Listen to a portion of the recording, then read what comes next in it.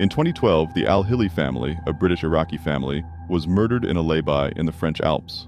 The attack was carried out using a Luger P06 semi-automatic pistol, and a local cyclist, Sylvain Mollier, was also killed.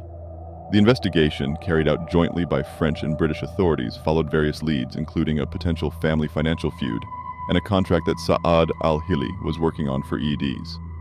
In 2013, Zaid al-Hili, Saad al-Hili's brother, was arrested in connection with the murders, but was released due to insufficient evidence. Other leads were also explored, such as the possibility that the target of the murders was Mollier, or that a lone, psychologically disturbed killer was responsible.